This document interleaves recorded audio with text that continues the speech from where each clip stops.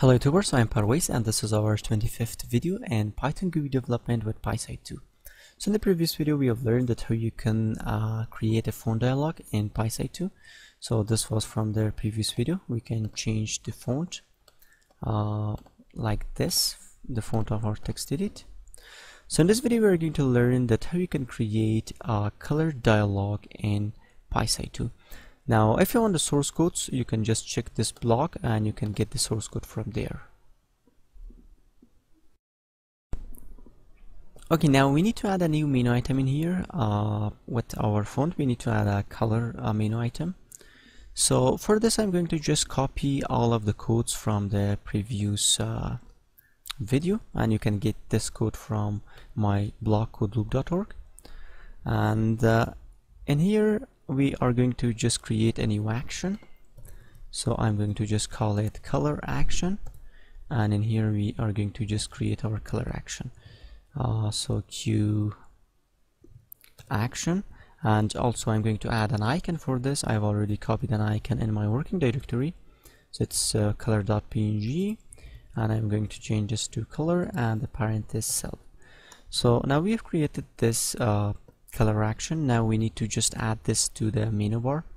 So with the we're going to just say font menu dot add action, and we are going to add the color action. So now if I run this, you will see that I have a new menu item at name of.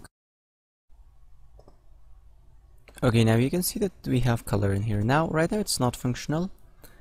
For this we need to just create a new method in here. So let me just come down, and in here we need to create a new function, and we are going to just call it ColorDialog. So the first thing we need to just import QColorDialog. So in here we can just say QColorDialog. And after this, now let me just create my color dialog in here.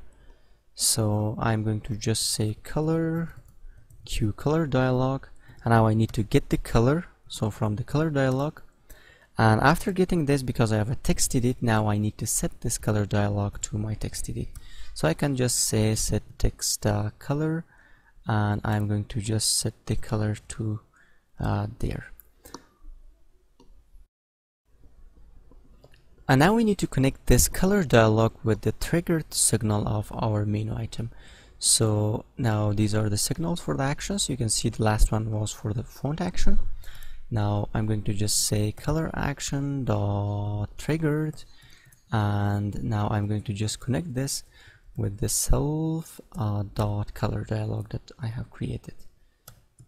Okay, now if I run this, let me just run this, and you will see that I have a nice color dialog. Okay, now get this. Let me just write source codes from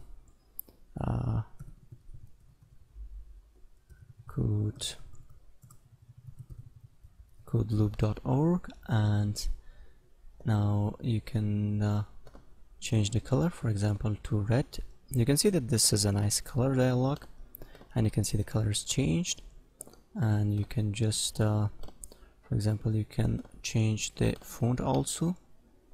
Let me just make it 48 bold, and now that let me just do this color, and you can see now like this you can work with the color dialog in Pyside2. Also, if you want the source code, you can just check my blog. You can get the source code from there. Please subscribe to my channel, like the video, and also share the video.